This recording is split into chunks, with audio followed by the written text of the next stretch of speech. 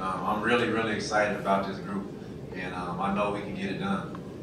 This is, like I told my team the other day, this is a players first program. Within our immediate staff, we're going to drop whatever we're doing to cater to these guys.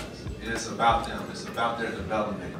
You have to put time into them. You just can't show up at the practice court or game and expect them to do what you want to do. But I'm looking forward to getting to spend time with these guys. Greg Marshall led us to a Final Four. I learned a ton from him. And one thing I learned from him is it's us against the world. It's us against the world. We went to a Final Four with that mentality. And that's the mentality that we're going to have, fellas. And then, when I don't know if you guys know, but I played here. And I chose to play here on a stage over in Texas Austin. It didn't hit me until later in life. Why did I choose to go play on a stage? We get to lose a couple of games, we go to the stage.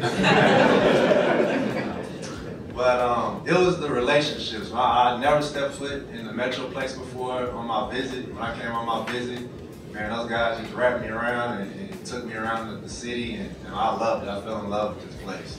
And now we have the facilities.